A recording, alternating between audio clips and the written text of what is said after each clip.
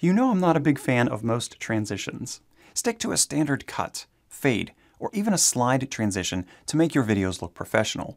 With that said, let's look at the new whip spin transition.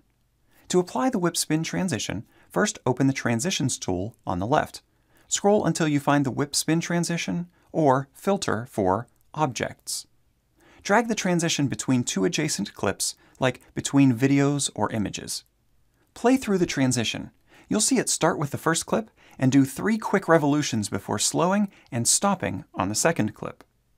If you want to see this in greater detail, then lengthen the duration of the transition. When you stretch it out to a few seconds, you can use the comma and period keys to move one frame to the left and right. You can choose whether to use trimmed content in the transition, like you can with other transitions. Trimmed content includes the frames before and after a clip. You can either right-click the transition or look at the transition in the Properties panel to enable or disable the use of trimmed content.